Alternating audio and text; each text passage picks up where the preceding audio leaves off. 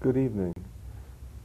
I'm Dr. Francis J. Kelly, the Grand Knight of St. John de Matha Council in Hyattsville, Maryland, and a past faithful navigator of the Archbishop Michael J. Curley Assembly in College Park, Maryland. And tonight we're bringing you a program about Clyde Cowan, Catholic scientist. We are the Knights of Columbus in the Maryland area here, and we're very pleased to bring this program having to do with a famous scientist who passed away in 1974. Is Professor Clyde Cowan from the Catholic University of America in Washington, D.C. Our guests today are the widow of Professor Cowan, Betty Cowan, and his son George. And I'd like to now ask George, why at this time, George, are we so interested in the life of Professor Cowan?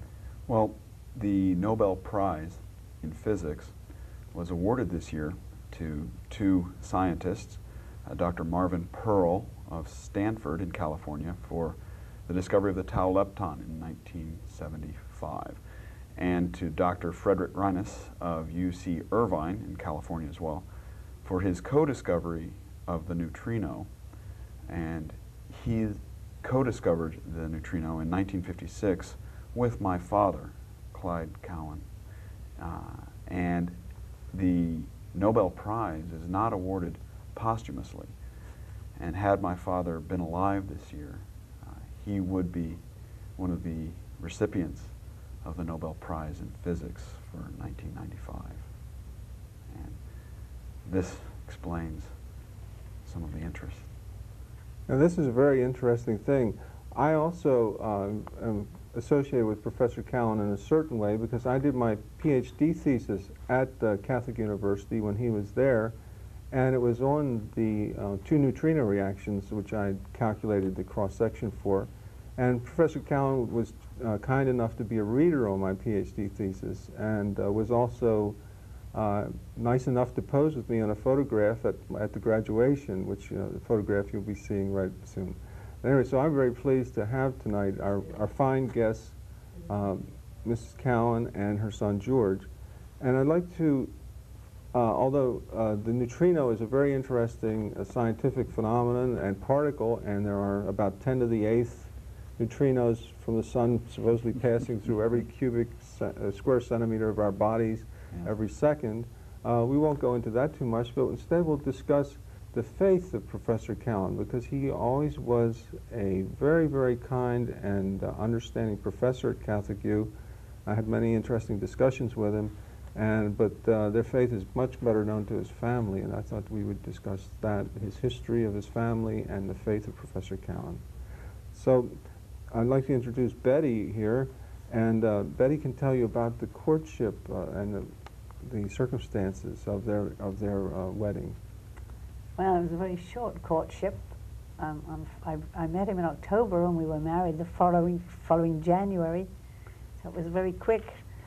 But I guess it was because he was such a kind person and such an interesting person that's what started the ball rolling. Mm-hmm.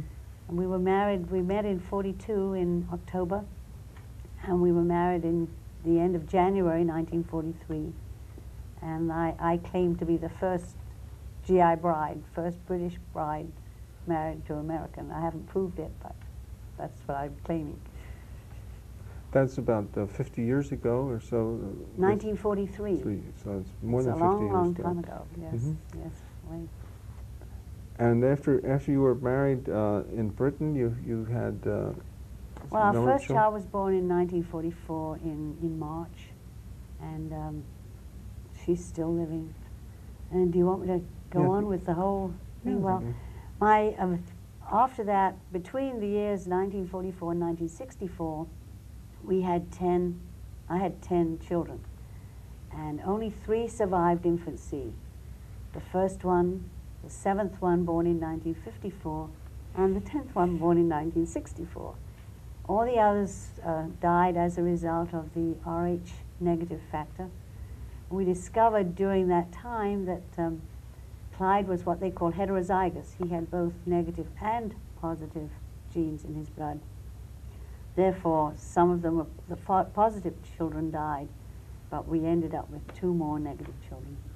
And also you adopted some children too. Well, during that time we adopted 2 children. We adopted David in 1950, and he died just before his 4th birthday in a flu epidemic in New Mexico. After that, we adopted Michael, who lived to be 19, and he died in an automobile accident in 1972 out here in Olney. And then, of course, his dad died in 1974. And I think maybe the death of the children really told on him, and that was very hard. But we loved children, and we kept going, and look, we got magic children. You, after you got married, when you were married, was Clyde a scientist at that time? Oh yes, he was. Yes. And he was a practicing Catholic, and I was a Church of England. I was not a Catholic then. But I think his influence, his life, had me become a convert in 1953. And you mentioned that his parents also were converts to the faith. Yes, his mother became a Catholic when she was 16, and then she met his dad, and I guess they were courting, and he asked her to marry him, and she said, "No, I want to marry a Catholic." So he went away for a year, and he came back a year later and said, "Well, I'm a Catholic now, will you marry me?" And they got married. That's marvelous. And his mother is still alive, is that? She's still living. She's 99 years old. She lived here in Montgomery County until last year, and she's very bright and with it, and now they've taken her to St. Louis to live in a retirement home, really for parents of nuns. And she's there with her 2 daughters who also live in Missouri.